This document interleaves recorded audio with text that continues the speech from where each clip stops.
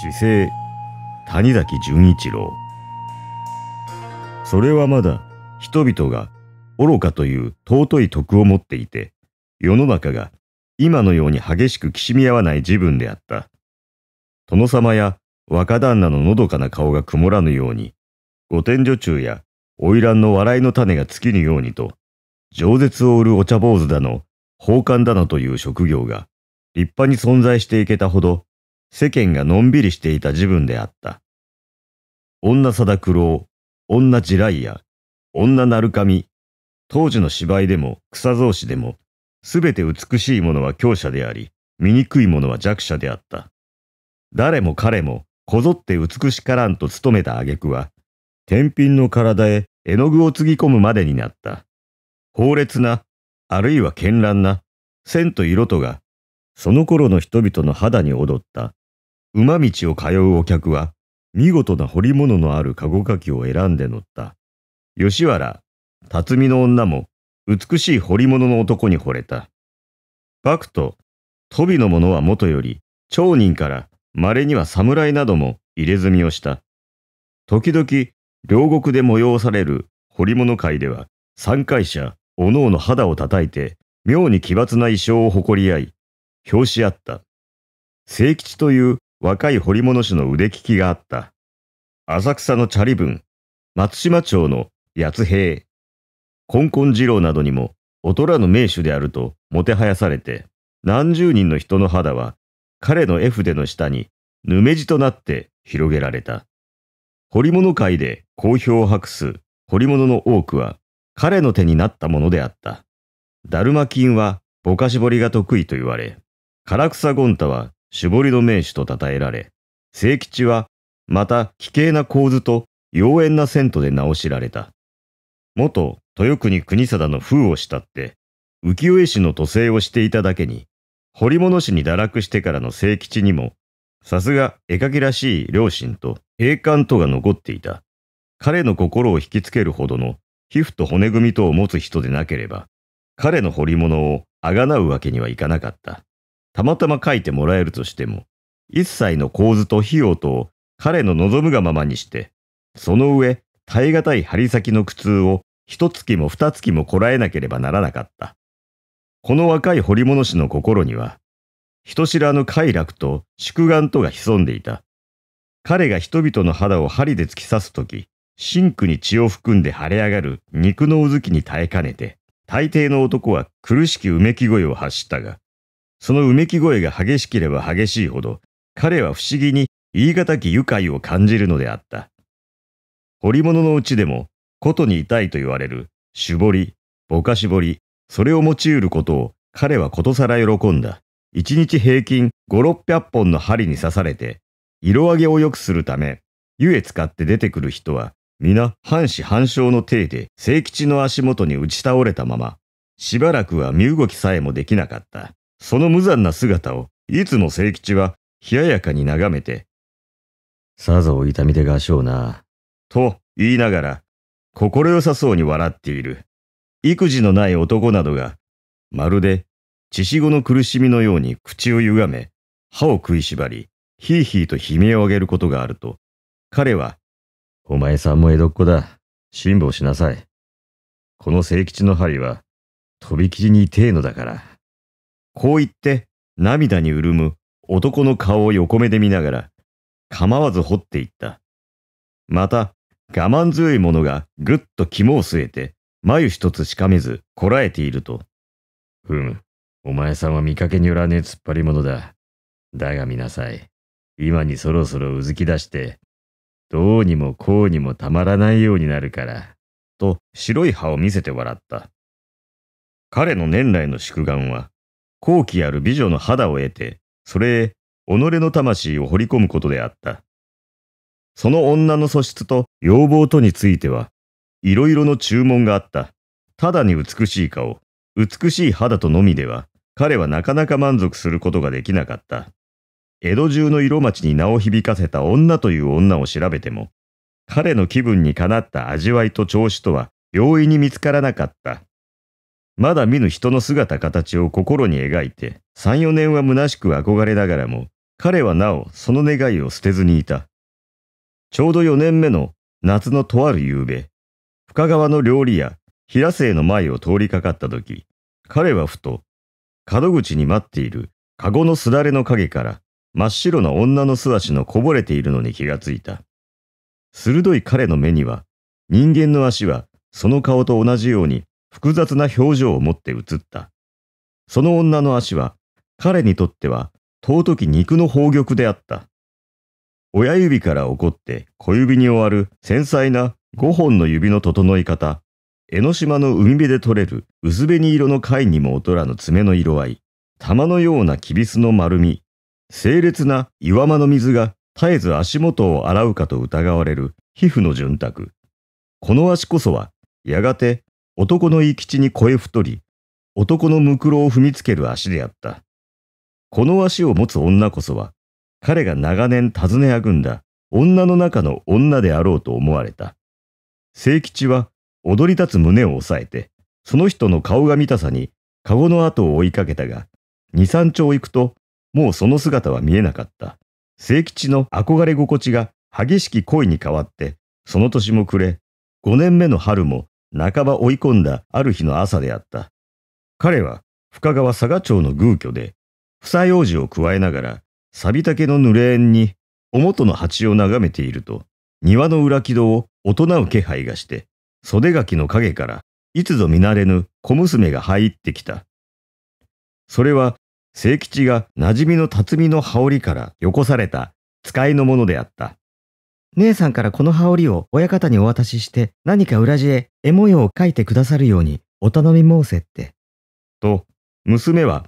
右近の風呂敷をほどいて、中から岩糸尺の似顔書きのたとうに包まれた女羽織と、一通の手紙とを取り出した。その手紙には、羽織のことをくれぐれも頼んだ末に、使いの娘は近々に私の妹分としてお座敷へ出るはずゆえ、私のことも忘れずに、この子も引き立ててやってください、としたためてあった。どうも見覚えのない顔だと思ったが、それじゃお前は、この頃、こっちの方へ来なすったのか。こう言って、清吉はしげしげと娘の姿を見守った。年頃は、ようよう16か7かと思われたが、その娘の顔は、不思議にも長い月日を色里に暮らして、幾十人の男の魂をもてあそんだ、豊島のようにものすごく整っていた。それは国中の罪と宝との流れ込む都の中で、何十年の昔から生き変わり死に変わった見目麗しい多くの男女の夢の数々から生まれいずべき器量であった。お前は去年の6月頃、平瀬から籠で帰ったことがあろうがな。こう尋ねながら清吉は娘を縁へかけさせて、ビンゴ表の台に乗った高知な素足を司祭に眺めた。ええ、あの時分なら、まだお父さんが生きていたから、平瀬へもたびたび参りましたのさ。と、娘は奇妙な質問に笑って答えた。ちょうどこれで足掛け5年、己はお前を待っていた。顔を見るのは初めてだが、お前の足には覚えがある。お前に見せてやりたいものがあるから、上がってゆっくり遊んでいくがいい。と、清吉は、糸間を告げて帰ろうとする娘の手を取って、大川の水に臨む二階座敷へ案内した後、巻物を2本取り出して、まずその一つを娘の前に繰り広げた。それは、古の暴君、中央の張飛、幕旗を描いた絵であった。瑠璃珊瑚を散りばめた金冠の重さに得絶えぬなよやかな体を、ぐったり高欄に持たれて、羅領のモッソを膝端の中段に翻し、右手に大杯を傾けながら、今しも帝前に敬せられんとする生贄の男を眺めている妃の風情といい、鉄の鎖で獅子を道中へ結いつけられ、最後の運命を待ち構えつつ、妃の前に頭をうなだれ、目を閉じた男の顔色といい、ものすごいまでに巧みに描かれていた。娘はしばらくこの奇怪な絵の表を見入っていたが、知らず知らずその瞳は輝き、その唇は震えた。怪しくもその顔はだんだんと妃の顔に似通ってきた。娘はそこに隠れたる真の己を見出した。この絵にはお前の心が映っているぞ。こう言って、清吉は心よげに笑いながら、娘の顔を覗き込んだ。どうしてこんな恐ろしいものを私にお見せなさるのです？と、娘は青ざめた額をもたげて言った。この絵の女はお前なのだ。この女の血がお前の体に混じっているはずだ。と、彼はさらに他の一本の画幅を広げた。それは、費用という画題であった。画面の中央に若い女が桜の幹へ身を寄せて、足元に類々と倒れている多くの男たちのむくろを見つめている。女の身辺を舞いつつ、勝ち時を歌う小鳥の群れ。女の瞳にあふれたる抑えがたき誇りと喜びの色。それは戦いの後の景色か、花園の春の景色か。それを見せられた娘は、我と我が心の底に潜んでいた何者かを探り当てたる心地であった。これは、お前の未来を絵に表したのだ。ここに倒れている人たちは、皆これからお前のために命を捨てるのだ。こう言って、清吉は、娘の顔と寸分たがわぬ画面の女を指した。ご承だから、早くその絵をしまってください。と、娘は誘惑を避けるがごとく、画面に背いて、畳の上へ突っ伏したが、やがて再び唇をわななかした。親方、白状します。私はお前さんの察しの通り、その絵の女のような性分を持っていますのさ。だからもう堪忍して、それを引っ込めておくんなさい。そんな卑怯なことを言わずと、もっとよくこの絵を見るがいい。それを恐ろしがるのも、まあ今のうちだろうよ。こう言った清吉の顔には、いつもの意地の悪い笑いが漂っていた。しかし、娘のつむりは容易に上がらなかった。襦袢の袖に顔を覆って、いつまでも突っ伏したまま。親方、どうか私を返しておくれ。お前さんのそばにいるのは恐ろしいから。と、幾度か繰り返した。まあ待ちなさい。己がお前を立派な器量の女にしてやるから。と言いながら、清吉は何気なく娘のそばに近寄った。彼の懐には、かつてオランダ医からもらった麻酔剤の瓶が忍ばせてあった。日はうららかに川面をいて、八畳の座敷は燃えるように照った。水面から反射する光線が、無心に眠る娘の顔や障子の紙に金色の波紋を描いて震えていた。部屋の仕切りを立て切って、彫り物の道具を手にした清吉は、しばらくはただうっとりとして座っているばかりであった。彼は今初めて女の妙相をしみじみ味わうことができた。その動かぬ顔に相対して、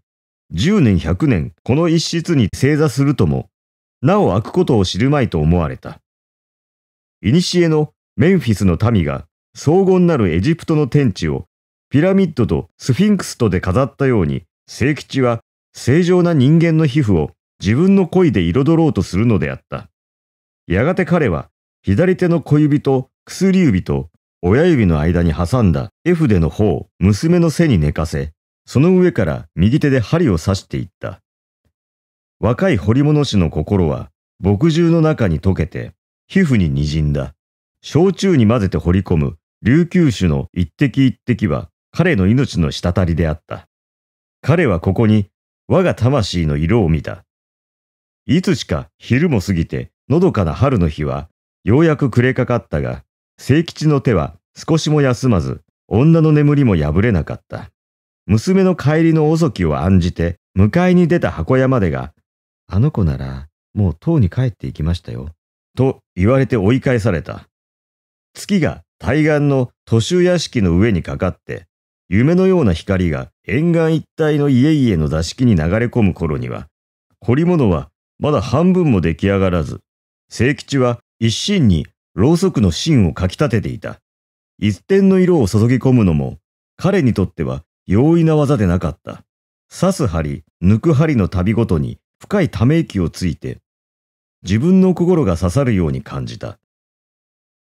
針の跡は次第次第に巨大な女郎雲の形を備え始めて、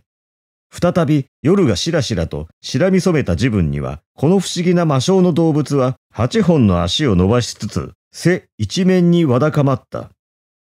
春の夜は上り下りの川船の路越えに明け離れて、朝風をはらんで下る白穂の頂から薄らぎ始める霞の中に、中洲、箱崎、霊岩島の家々のイラカがきらめく頃、清吉はようやく絵筆を置いて、娘の背に彫り込まれた雲の形を眺めていた。